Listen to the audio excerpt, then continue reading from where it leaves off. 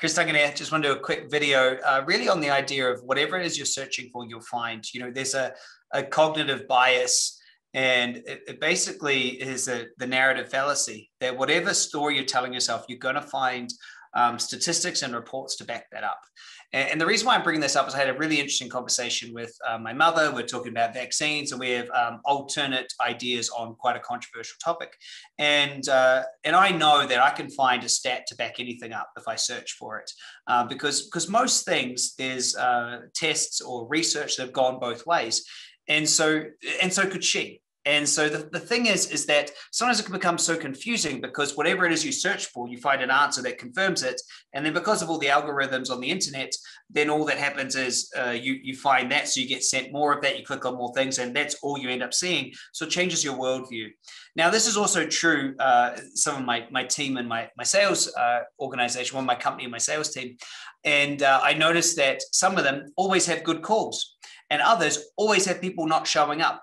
And it's really fascinating to me. It's like, okay, how is it that this person can, 100 leads come in and every day we divide them up, and 100 leads come in the next day and we divide them up? How is it that one person is always having great conversations with awesome people, and then someone else is always having, this person didn't have the funds to be able to invest in the program, and, they were negative? How is that true? Maybe once in a while, but how is it day in, day out that happens? Now, again, with my coaches, this happens as well. I have a bunch of coaches that are in our organization, and we sell sessions and they take the sessions. Some of the coaches, the person was horrible and they had to refund them and they didn't want to work with that person at all. And then others having the best time, and the people are upgrading into their programs, and it's just magic. But again, it's the same people. And isn't it just true in life? That you can pretty much find what it is you're looking for. There's a part in your brain, it's got a really weird name. It's called the reticular activating system. Strange, reticular activating system. Anyway, this system it's that part of you that when, you buy a new car and you see that car everywhere, you never saw it before. I think it's also true that, pregnant women, they say they always see other pregnant women, and it's because that's what's important to us. Our brain sorts.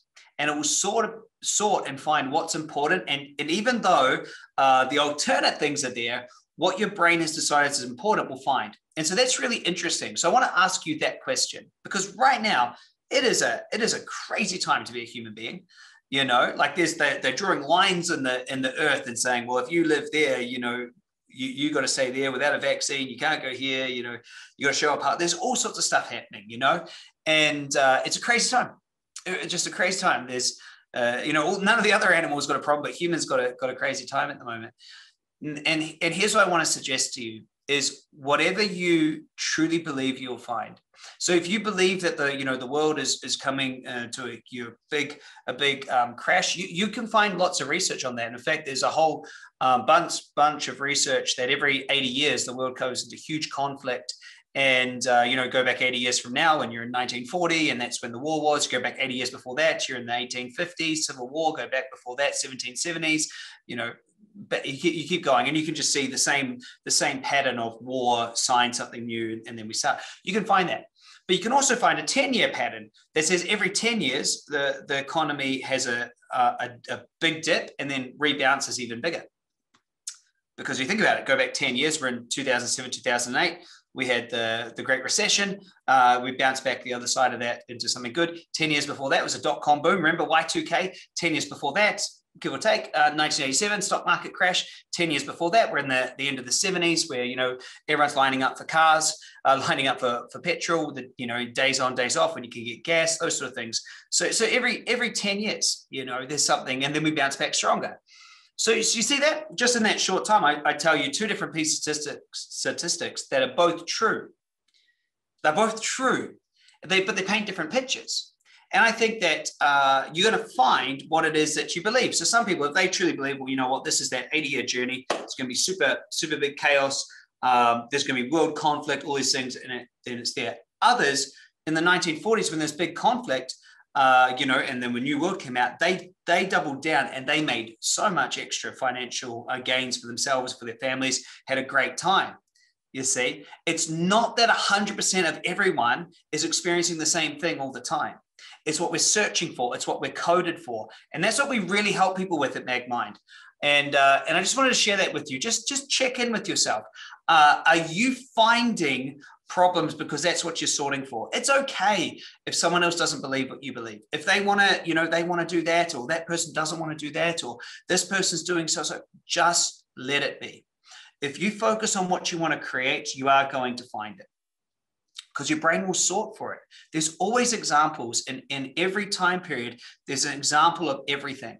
And if you want to focus on what it is you want to focus on, you're going to find more of that. I think one of the challenges that many of the people that come into our work face is they get stuck down this loophole, but they think they're truth seekers, but really they're just finding the next thing that takes them out of their power, and they message me and they tell me about the Illuminati, this or that, and and they've got these facts and they back it up, and they've been so obsessed. I always ask them, like, does this make you happy?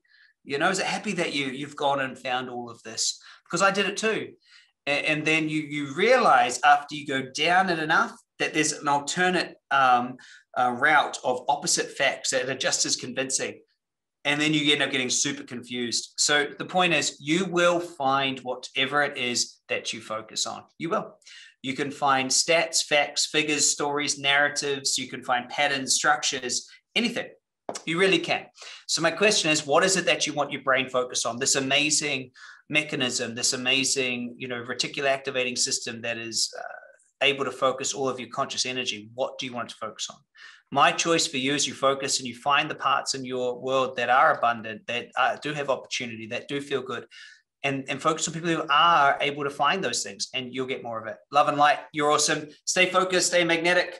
And if you liked it, leave a comment underneath this video. Let me know whether that helped just to refocus you today. Hit the thumbs up button so YouTube knows that it's a good thing. And have a great day. Share this out with someone who needs it, and let them stay focused on what they love. Bye for now.